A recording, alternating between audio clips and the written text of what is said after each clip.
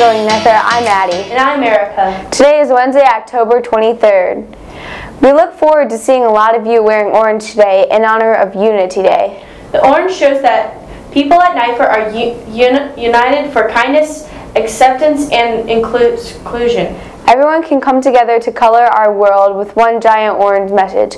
No person should ever experience bullying. Unity Day is a national invitation. Now let's go to Mason and Quinn with more news on Capitol Hill comes to Nipher.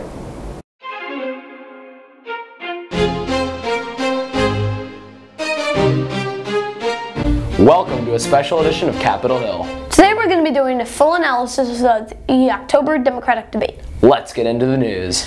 Elizabeth Warren was called out many times during the debate.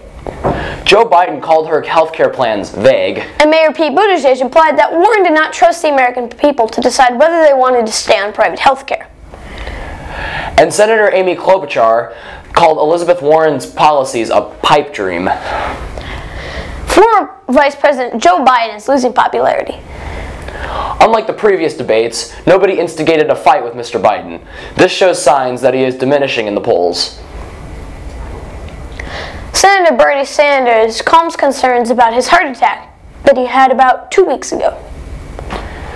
He said, quote, "I'm healthy and I'm feeling great."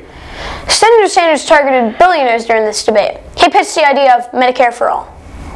Mayor Pete Buttigieg had his biggest night yet. He argued with Beto O'Rourke on gun control. He rebuked Representative Tulsi Gabbard on foreign policy. And most notably, he engaged in the most sustained contrast of any candidate yet with Elizabeth Warren. If Mr. Buttigieg got elected, he would be America's first openly gay president. Not much happened in this debate for low-polling candidates. This debate was mostly between Elizabeth Warren, Senator Bernie Sanders, Pete Buttigieg, and Kamala Harris, with the other candidates interjecting every once in a while.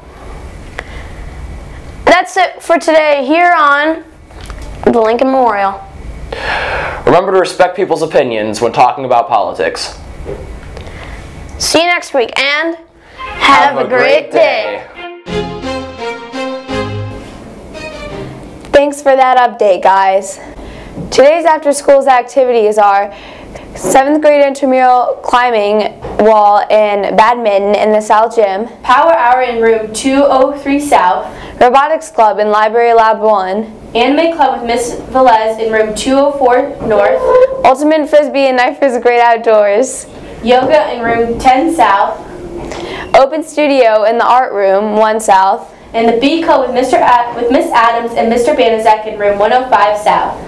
As we look forward to tomorrow, please note that there will be no chess club. That's it for today. Thanks for watching, and remember, You belong at Nipher.